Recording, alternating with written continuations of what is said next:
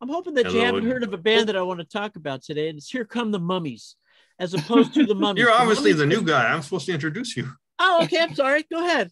Oh, you see, nobody heard that. Cat's out of the bag. Okay, but I love the human element. Hey, Thank Fred, you did that once. Everybody did that once. Yeah, that's why Fred's laughing so hard. This is episode 37 of Fine Music, okay? And I was just going to say, hey, got a new member on board here. He's full of surprises. Jim Babwe, okay. Lay that surprise on us again.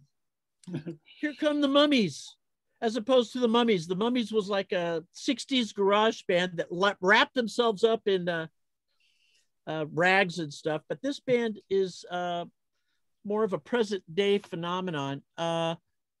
They started recording in 2002, and their most recent album was released in 2016.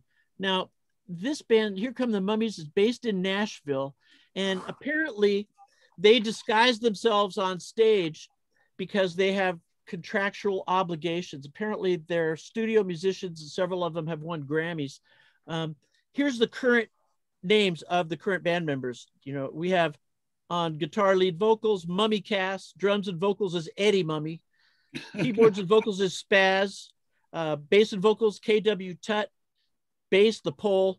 Then there's Midnight Mummy, the Flu, Ra, High Priest of Death, Dr. Mummy Yo, Mummy Highlander, and Mother Lode. So we're talking about a really rich funk band, kind of like Tower of Power. Back in, there's a big horn section. And from the videos I've seen online, I would really like to see this band in person because it looks like they have a lot of fun on stage.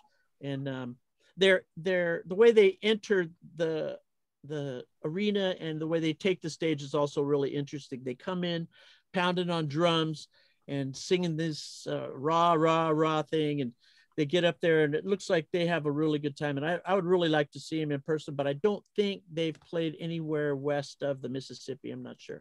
So a lot of fun. And, you know, if you like Tower of Power, you'll like Here Come the Mummies. Oh, that's a great recommendation right there. Thank you. So that album is from 2016, Here Come the Mummies. The album from 2016 is called A Blessing and a Curse. Oh. The other 2016 album they have is called Underground. 2013, they have Cryptic. 2012, Introducing the Tiny Tuts. 2011, Bed, Bath, and Beyond. 2010, Carnival. 2008, Single Entendre. Wow.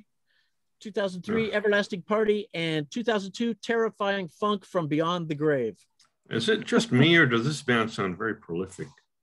You know, they are very prolific, and you look at their performances online, you know, the live performances are recorded really well, and it's, you know, turn it up, and the neighbors will like it too.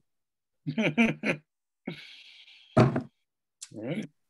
Fabulous. If there are no disagreements, we shall declare episode 37 fini. Yeah. Thank you, Jim. You're a wonderful addition. Thanks.